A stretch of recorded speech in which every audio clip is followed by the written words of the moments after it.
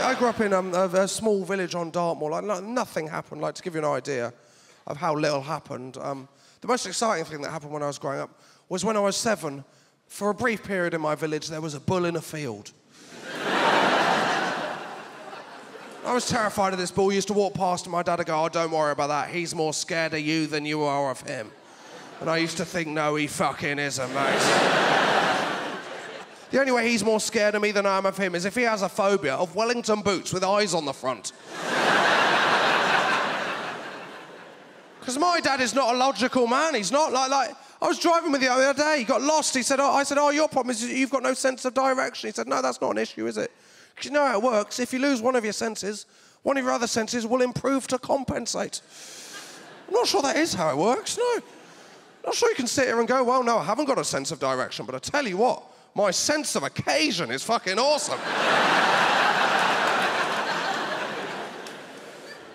I don't even know what that would be. Presumably you could just turn up at any gathering and just know what it is. Just go, "Oh, I joined 37th birthday party. How do I know?" "Well, I've got an amazing sense of occasion, actually, yeah." "No, I don't know any of you. No, why am I here? I'm lost."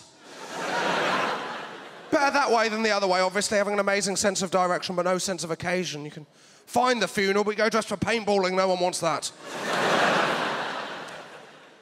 Not a logical man. I got burgled recently. I don't know if you've been burgled. When you get burgled, everyone says the same thing to you. Everyone says, "Oh, tell you what the worst thing about being burgled is. It's knowing that a stranger's been through your things." And you go, "No. That's not the worst thing about being burgled, is knowing a stranger has my things." If they had just been browsing, I wouldn't have given a shit. If you offered me 2 options, 1, come home my laptop is stolen, or 2, come home to find a stranger in my room, go, "Well, I like this T-shirt, but have you got it in a large?" I phoned my dad, I said, "I've been burgled." He said, "Well, you know why you've been burgled and we haven't? It's because we're in the neighbourhood watch." I said, "No, it isn't. It's because you live in Devon and I live in London." I mean, also, you live in a small village in the middle of nothing, but mile upon mile of moorland. I mean, no one's going to burgle you, because whatever they took, it wouldn't cover their petrol money. I don't understand the Neighbour Watch. From what I can tell, it's a club that you join, then if you see a crime being committed, you report it to the police. What were these people doing before they joined the Neighbourhood Watch? Let's go, "Oh, the Joneses are being burgled. Well, if only there was something I could do about it." I mean, I imagine there's a number I could phone, but I wouldn't know, because I'm not in a club. From what I can tell, the only proactive thing the Neighbourhood Watch does is once a month they have a meeting.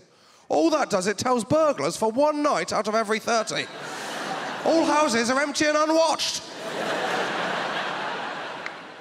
There's this paranoia about crime back in Devon, where I'm from, for no reason. I went back recently, went to the local co-op, right, and it's a tiny co-op in the middle of nowhere, right? But I went up to the desk and there was a sign on the desk that said, "Did you know we now do legal advice?" And obviously my first reaction was, no.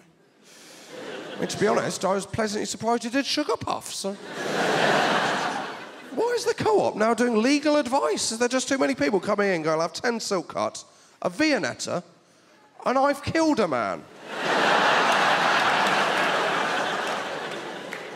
Can you help? Well, luckily we now do legal advice, yeah? Or before Maureen, I'm off to the Old Bailey.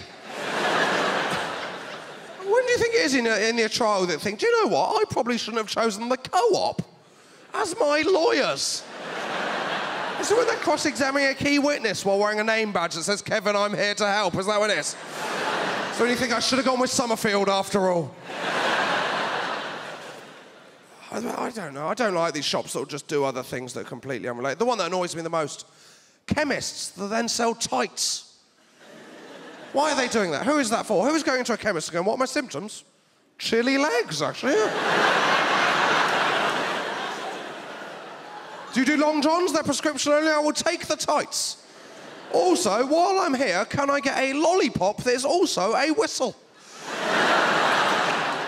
You do them? Awesome, because I'm a diabetic referee. That is exactly what I'm looking for.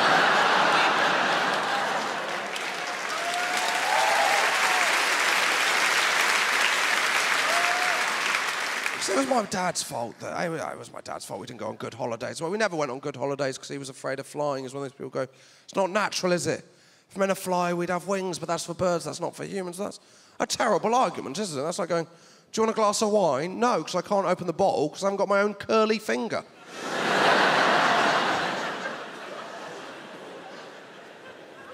Every year, right, we'd either go camping or narrowboating, right? Most families go away to get away from it. The it we were getting away from was comfort and happiness. We went narrowboating in Birmingham. Birmingham, yeah, because my dad said, oh, it's perfect for narrowboating because it's actually got more miles of canal than Venice, which implies he'd considered a holiday to Venice, but felt it probably wasn't canal-y enough for his tastes. We went on the narrowboat. I don't know if you've been on a narrowboat. If you haven't been on a narrowboat, what it is, it's a boat that is so shit that its main selling point is that it's narrow. No one cares about the width of your boat. Your boat is either narrow enough to fit in a river, that is a boat, or it is too wide, that is a bridge. And what they've done with this boat, right, is that's famous for being narrow, is they've decided to put a house in it. And the way they've done that is everything folds into something else. So make a cup of tea in the morning. It's like the worst Transformers movie you have ever seen. Well, first I'll get up and fold up my bed, because that is also the kettle. Then I'll get my milk from my fridge-cum walk-in wardrobe. Where's my mug? My sister is having a bath in it.